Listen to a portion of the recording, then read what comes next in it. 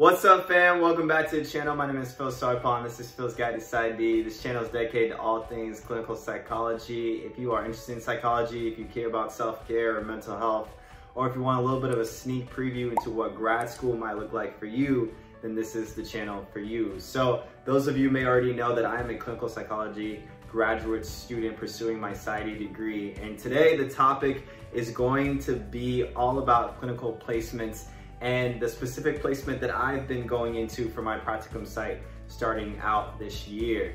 Now, for anyone that doesn't know what clinical placements are, there's a number of different words for clinical placements. There's also Practicum sites, there's clinical Practicum sites. Basically, all this are training sites where psychology students, or even in any type of mental health professional, master's or doctoral level program, whether it's in relation to psychology, clinical psychology, counseling psychology, PsyD, PhD. Basically, you're gonna have a didactic portion of your program. This is gonna be in relation to classes, studying up on the history of psychology, research, therapy, all of those different things. And then you're gonna have another section that is going to be dedicated to actually working in mental health clinics. This could be a number of different mental health clinics in your city or in your area, or in hospital areas, in the area where students can go into these practicum sites, learn from actual counselors, learn from actual psychologists or neuropsychologists, and work under supervision to get the number of hours that they need to become a therapist or to become a counselor, to become a psychologist. And so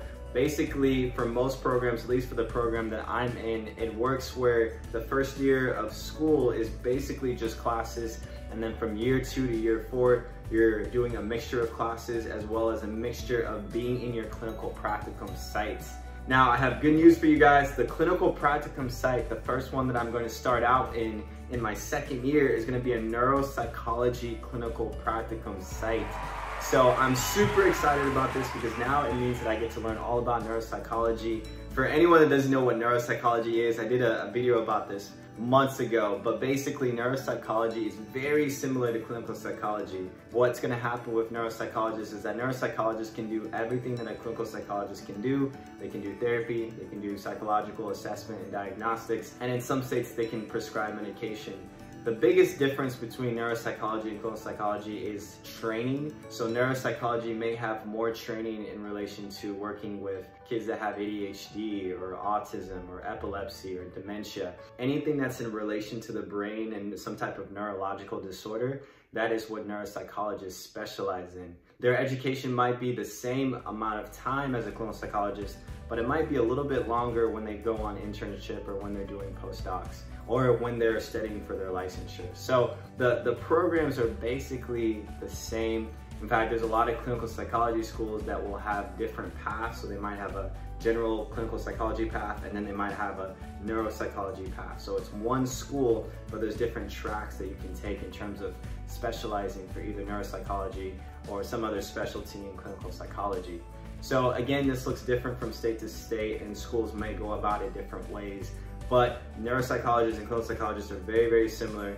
It's just that neuropsychologists can have additional certifications in basically doing other things, more things related to neurological disorders.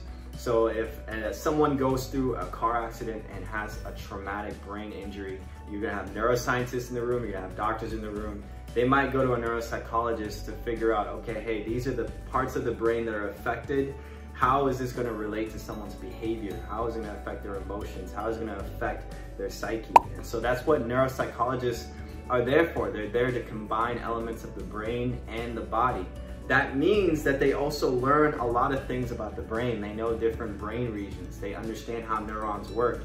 They understand how the central nervous system works. So they do know a lot of things in terms of anatomically about the brain and physiologically how the brain works and functions, but they also have, of course, the psychology background to bring it all together and to help neuroscientists or doctors understand what's going on in a neurological disorder and how is it going to affect someone's personality, their behavior, their emotions, and so forth. There's definitely a lot of different ways to become a neuropsychologist. Typically, you would get an actual PhD or a PsyD in clinical psychology, but there are also other programs that are specific for just neuropsychology as well. Again, they're going to work primarily with doctors and physicians and neuroscientists in order to diagnose certain neurological disorders. So I am super excited to start my neuropsychology placement site. Again, I'm going to be learning things about the brain. I'm going to be learning things about different disorders. And so I'll definitely keep giving you guys some updates on how that clinical site is going.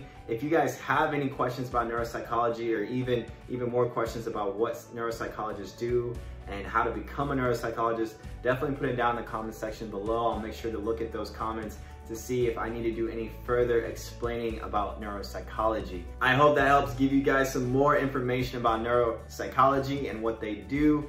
And with that, I will see you guys in the next video.